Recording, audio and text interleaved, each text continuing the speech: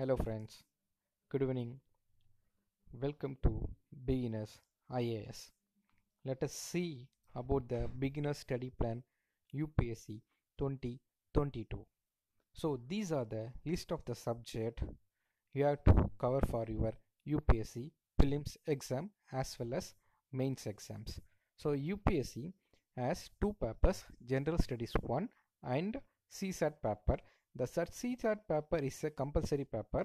So here now we are going to see about the General Studies 1.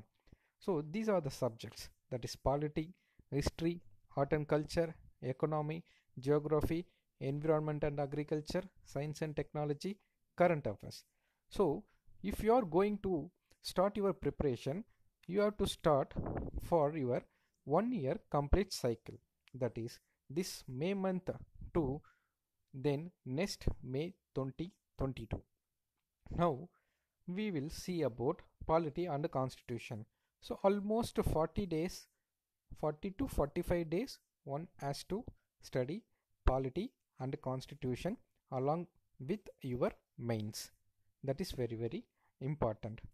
So within that 40 days you have to cover for your prelims portion, as well as one should practice your mains questions regularly, and also you have to solve your standard MCQs daily. And in the month of July and August you can focus history, art and culture, that is UPSC standard MCQs of history, art and culture along with polity. Why along with polity? Since while you are focusing history and art and culture, you should not forget about the polity. Therefore one should also solve polity MCQ questions. Here we are giving 2 months time period for your history and art and culture, because history has 3 parts: ancient, medieval and modern. Therefore you should cover art and culture and history within 2 months as much as possible. And in the September month you can focus on economy, and then after start preparing your economy, solving the economic MCQ along with polity plus history, art and culture is very important. Why we are giving only 1 month duration? Since one should focus macroeconomics, very important, along with your current affairs. If you go through your previous year question papers, economic questions mostly covers from the current affairs. Therefore to cover your macroeconomics, 1 month is more than sufficient. Next we move on to environment and geography.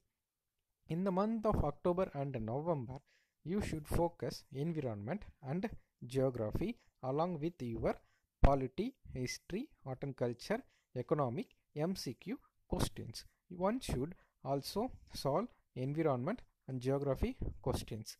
And in the month of December you can focus science and technology along with UPSC standard MCQs of science and technology, and also along with above subjects. Therefore in the month of December almost you are covering all the subjects. So this is very important. Current affairs, daily read either the Hindu or Indian Express newspaper and daily go through the newspaper analysis of Shankar IAS Academy.